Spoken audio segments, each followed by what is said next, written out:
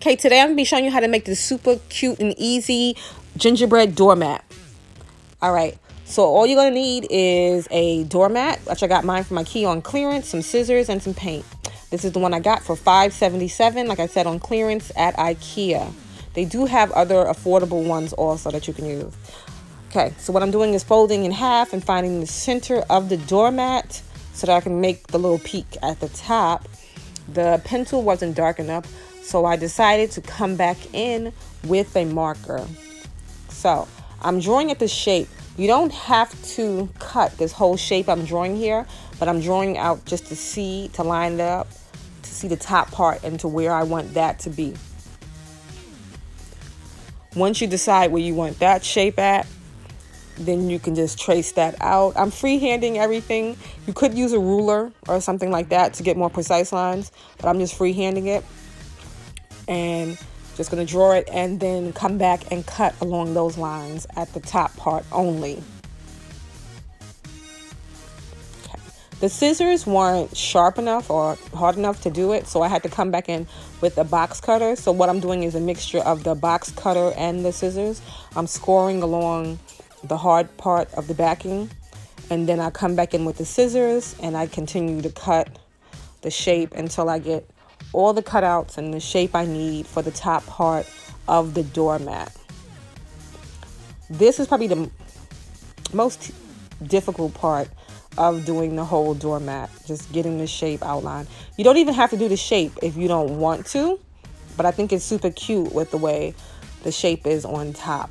But you could just draw it out up top and leave the doormat in one piece. Once you get one side done, then what you're going to do is fold it in half so that you can get the shape on the other side. If you wanted to, like I said, you could just draw on both sides, but I didn't think that was necessary. And I think the shape is cute, and this way it'll be even on both sides once you flip it over.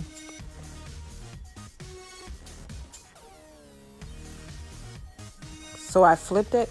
Which the better way to flip it is the other way so that you can see when you're cutting, but you can figure it out and do it the best way that you choose. Once I was done on both sides, then you have the cute little shape of the little chimneys and the peak of the roof. And then you can begin to start to work on the project.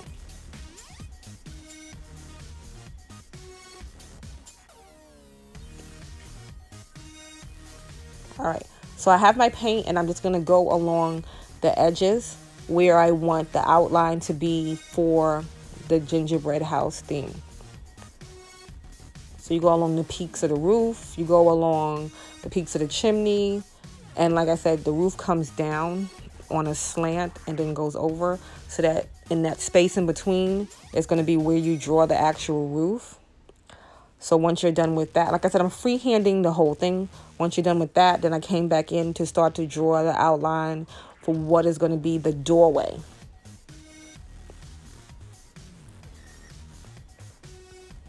All of these lines are going to be like thick, so you can go over them a couple of times. I start to shape out the window and the actual door frame itself.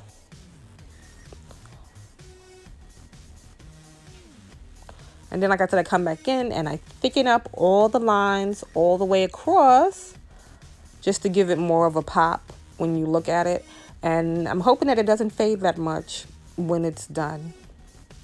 Then you can come in and you can do the windows. Right here, you can use a stencil, just cut out a little shape for the windows and do that. But again, I just freehand the shape and went in and did individual little window panes on each of the windows.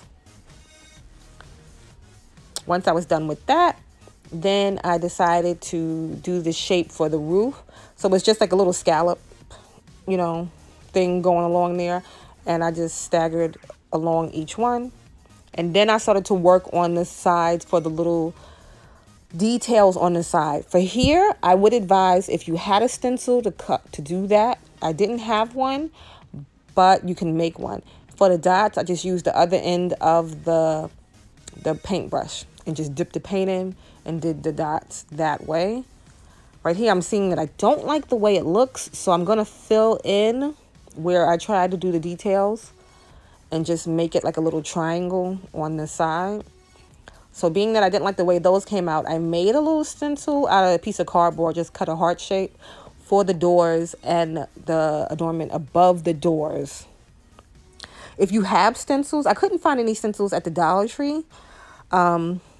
So I just made a little heart one. But if you can find some stencils, it would be cute for the details. And then that way you can get a more clean line. I did the doorknob the same way I did the dots. And then I just placed all the hearts end to end. Did 4 hearts around like in a kind of a heart circle. I don't know. And I lined them all up at the edge there. Once I was done with that, this is how it looks so far, and it is cute. And I'm just going to go on and do the other side.